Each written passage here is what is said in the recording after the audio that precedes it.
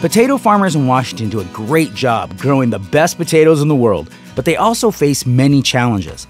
Pests like the Colorado potato beetle can destroy crops, so researchers like Tim Waters with WSU Extension are working with farmers to develop solutions. If you have a disease or a pest that starts in this field and it's uniformly distributed across this field, then you've already incurred damage.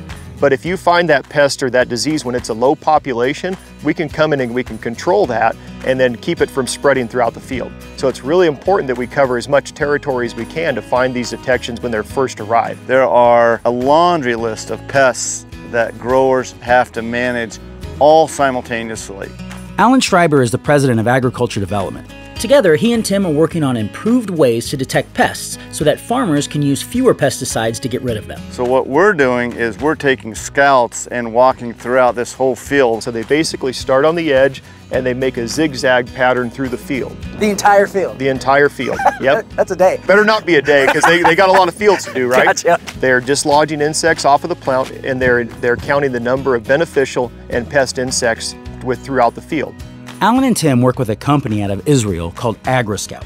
They're using drone technology to detect pests in potato fields. The drone will fly through the field in a gridded pattern. Every 2 seconds it captures an image. The rotor wash will turn a leaf over, and so it's getting pictures of the underneath side of the leaves and also the top of the leaf surfaces. Those images then get uploaded, and then the software has algorithms that basically tries to determine what the camera is seeing on the leaves. It tells us where there's abnormalities on the plant that correspond to images that software has learned are a pest. And it will basically show us red spots that are spots where there's been a detection.